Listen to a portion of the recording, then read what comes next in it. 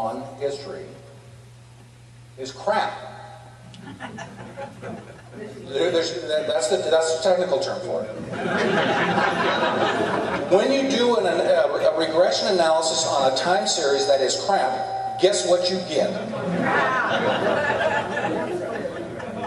But it's not just crap. It's an intentional crap. And it's unintended but not unanticipated crap. Okay, many of you may have heard about the famous hockey stick by Michael Mann at the University of Pennsylvania.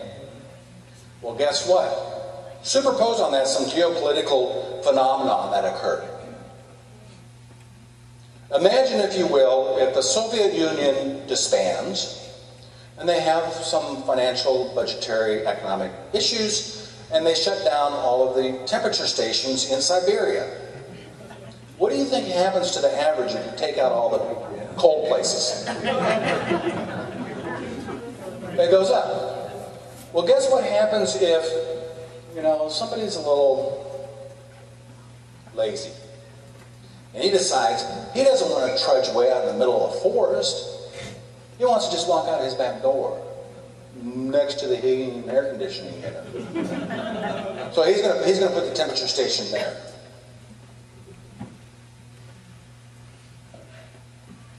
And here's my favorite.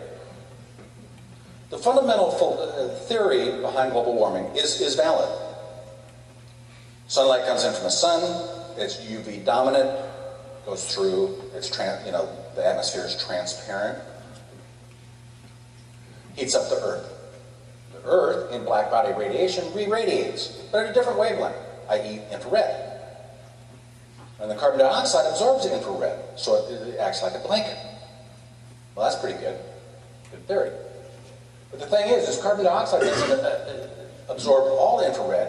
It absorbs certain colors of infrared.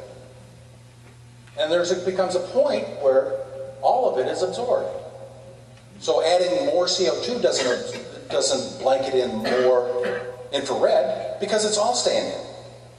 Guess what? That's called saturation. Guess what else? We're at saturation. So adding more CO2 into the atmosphere isn't going to make us go, another 5 and 10 and 20 and 30 degrees because the spectrum is saturated. And then, then I could go into the fact that it's a logarithmic absorption spectrum. But don't want to. Okay, back to cap and trade. So we have these permits.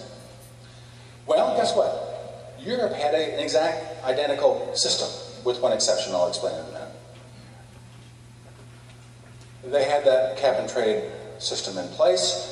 Guess what happened to their emissions? They went up.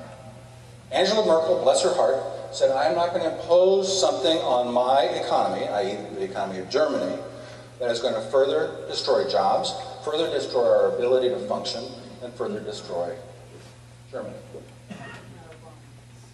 No, but we have hope on Obama. But the problem in the United States, can you put a big white X here so I quit walking there? The problem, the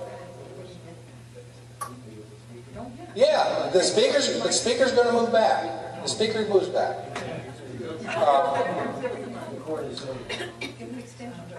Senator Kerry and Senator Graham have been talking about a new version of Energy Security Act, Clean Energy Security Act, fundamental of which is a new cap and trade provision, recast from the Lieberman-Warner one of about 3.5 years ago. This is, you'd think they would come up with a new approach rather than just resubmitting the same old one. I'm surprised with Senator Graham, and frankly disappointed. Back when Lieberman-Warner was first proposed, I and a number of other organizations, including the Congressional Budget Office, and including EPA, and including the EIA, which is the Energy Information Administration, it's an arm of Department of Energy, but they're data logs, made estimates of what Lieberman Warner, aka Cary Graham, would cost the U.S. economy. This is in lost productivity, lost GDP. $1.3 trillion. Well, we heard Mr. Campbell say we've got, $14 trillion total GDP. We're going to cost 10% of our GDP to implement this thing that won't do a damn bit of good anyway, because guess what? Those emitters are going to go to China, or somebody else is going to pop up in China doing the same thing. It's a no-win situation. We're going to impose a cost and reap nothing in return. Here's another myth. And whenever you hear somebody on the street, or one of your liberal neighbors say something like this, slap them upside the head and give them the facts. We often hear the United States has only 5% of the population, but emits 20% of the greenhouse gases.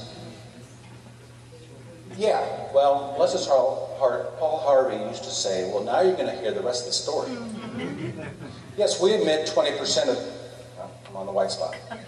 We emit 20% of the world's greenhouse gases. But guess what? We produce 33% of the world's goods and services. We feed and clothe and house the rest of the world, and we do it more efficiently than anybody else. We do 30% of the world's GDP, but only 20% of the emissions. The solutions that our folks in Congress are suggesting goes counter to what made this country wealthy and healthy and wise in the first place. The way that we got healthy, wealthy, and wise in the first place was by constantly improving productivity. How many man-hours does it take to make a widget? How much capital, how much material? We have become more productive and hence more wealthy. You cannot create wealth by going backwards, i.e. regressing. I'll give you an example. One of my favorite examples, because it keeps my business in business on occasion. The Federal Department of Energy and here in California are enamored with wind turbines. The feds want to produce 20% of our energy with wind. Here in California, we're creeping up on it. We give them subsidies 150 times the subsidy of any other technology. More than wind, more than oil, more than nuclear, more than coal, more than anything. Now, in aggregate, it may not seem like that, but they're producing so little. The dollar subsidy per kilowatt hour produced is astronomical. But it's worse than that. Has anybody heard of the phenomenon or the theory of infant industry, where governments start new industries when they're babies? When they're just starting out. Well, it's like a government incubator, but when an industry is first starting, and in order to get a leg up and be treated fairly, they impose what they refer to as infant industry, and they give them subsidies or favoritism or whatever it happens to be. I've been doing this for 40 years. Wind turbines have had infant industry all those 40 years.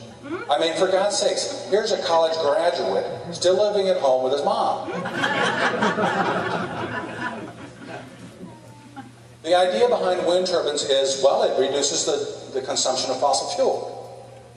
I'm here to tell you it doesn't. And here's why it doesn't.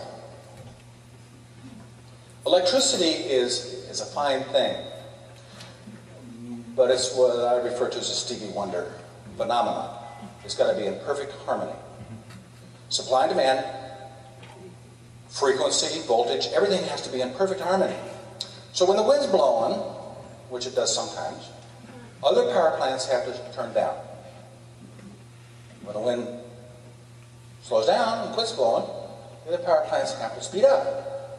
So there are, these other power plants are speeding up, slowing down, speeding up, slowing down.